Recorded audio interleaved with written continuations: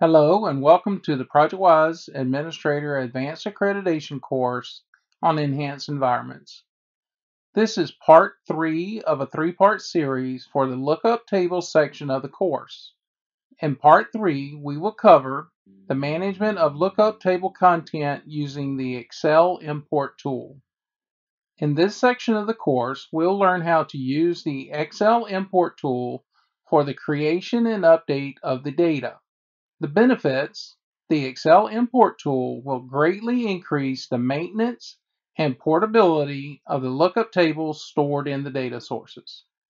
During this course, you will learn how to create an Excel import tool template, make the template data source independent, create an Excel import data file, and populate lookup table data using the Excel import tool. Our next steps will be to use the Excel import tool to bulk create or update the abstract documents. As an installation option during the installation of ProjectWise Explorer, Bentley provides the Excel import-export tool. This is a great tool for mass creating and or updating attributed documents in a data source. This is what we'll be using for maintaining the lookup table data. There are 3 main steps in using this tool. For preparation, you'll create a template, one per environment, which is a spreadsheet that defines the environment and the attributes to populate. Next, you'll enter data by creating an Excel datasheet from the template. You'll enter values for the attributes, including folder names to organize the data. And then we'll populate ProjectWise by launching the Excel import tool from Tools menu in ProjectWise Explorer, which is a wizard-driven tool prompting us for the data file and how we want to create the documents. Now let's see this in action. The first step for using the Excel import tool is to create a template. Launch the tool using Tools, Create Excel Templates, choose where you want to store the template, give the name of the template something that refers to the data that's being stored.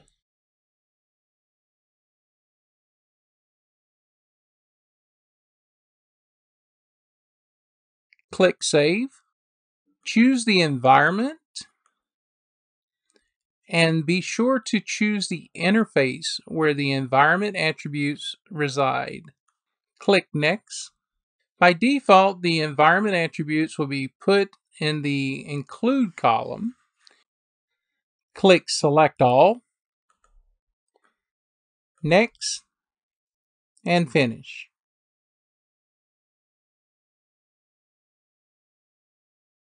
Now the template has been created for the document code attributes.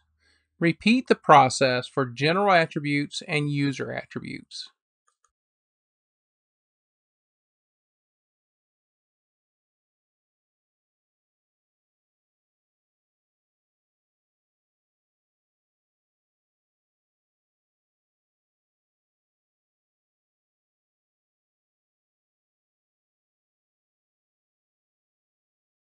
Now that the templates have been created, you can open those in Excel and make some slight modifications. From Excel, we want to open the template and make a slight modification. Change the type to templates, and let's choose the document code attribute template. There are 3 columns we want to remove from this template: the folder ID, the object ID, and the attribute record ID. These 3 columns are very specific to a data source. To make this template portable to multiple data sources, we want to remove these IDs.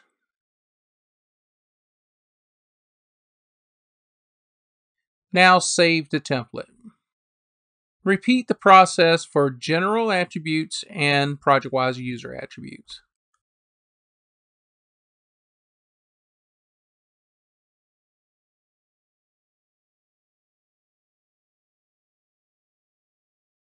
Now that the templates have been modified, let's create data files by clicking File, Save As, change the type to a workbook, And we want to save these in the root folder and change the name to data. Repeat the same for the general and document code templates.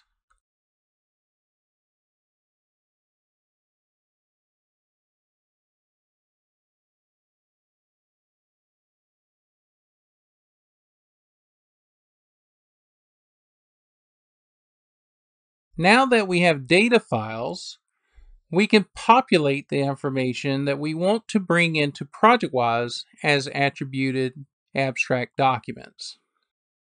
For the Excel data sheets to be imported into ProjectWise, we need to enter this information.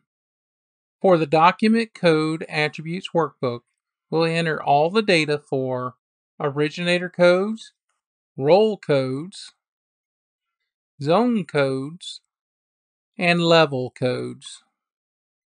For the general attributes workbook, we will enter all the data for file types. For the ProjectWise user attributes workbook, we'll enter all the extended data for the user accounts. Later in this course, we will see how this data is used. Before doing so, we'll need to make sure that these ProjectWise user accounts are created in the data source. I have added the value lists in the document code attributes data workbook. Let's review this. Folder name column. This column tells us where the abstract document will be created within ProjectWise. The name column is unused, but must be a unique value within ProjectWise folder. Columns F, G, H, I, J, and K are the attributes that we want to store in ProjectWise. Notice for this one workbook, we have multiple code parts. The role codes, the level codes, the originator codes, and the zone codes. Let's look at the other data workbook. For ProjectWise user attributes data, again, the folder name is required to where to place it within ProjectWise. The name of the document is an arbitrary unique identifier. Columns F through L contains the extended data for the ProjectWise user accounts. The general attributes data workbook contains the general attributes for status codes, scales, sheet size, and file types. This environment has some additional columns, document, drawing, and model, which will identify the value lists for the attribute that pertains to that particular document. Now that we have the data populated in the workbooks, let's look how we can import this in ProjectWise. From ProjectWise Explorer, click Tools, Import from Excel. On the first dialog of the wizard, choose the data file to import. We're going to use document code first. Check to create a log file as it is important for diagnosing any potential issues. Click Next. Next, make sure the environment is the correct environment. The GUI or the layout is the correct one for the data. This will indicate that the spreadsheet is formatted correctly. Next, we need to tell the Excel import tool where to place the data. Click Browse. Navigate to the parent folder where we are storing the attribute lookup tables. Remember, in the spreadsheet, we indicated that the information will be in these folders.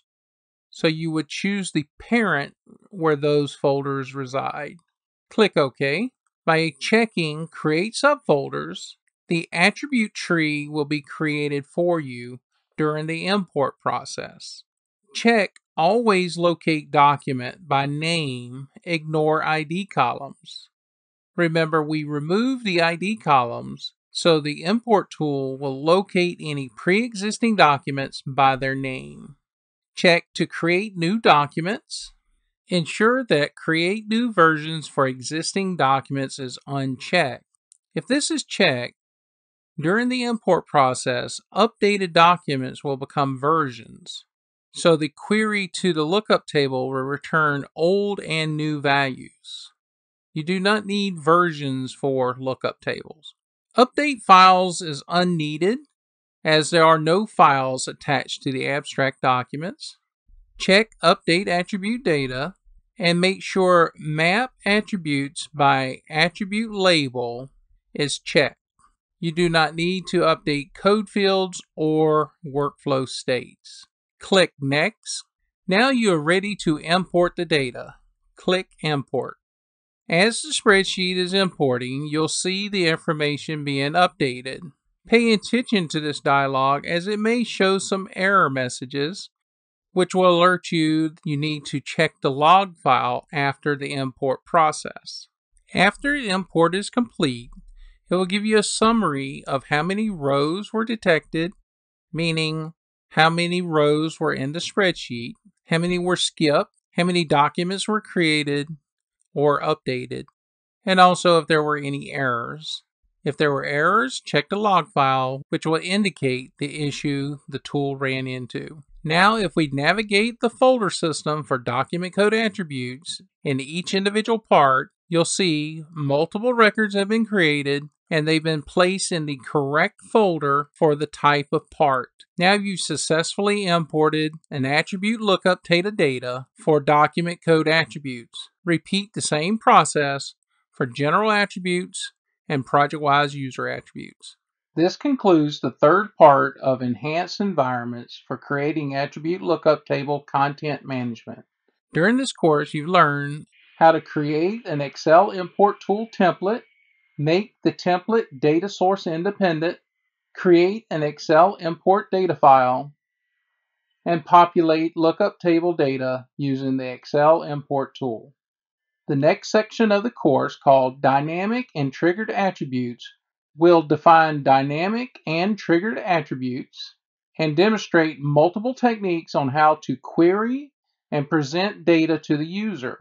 Lookup tables created in this course will be used for this demonstration.